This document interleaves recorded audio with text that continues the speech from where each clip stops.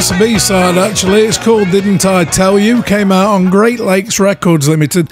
And quite a pedigree there, because the only named member of the band is Lou Ragland, believe it or not. Came out in 82.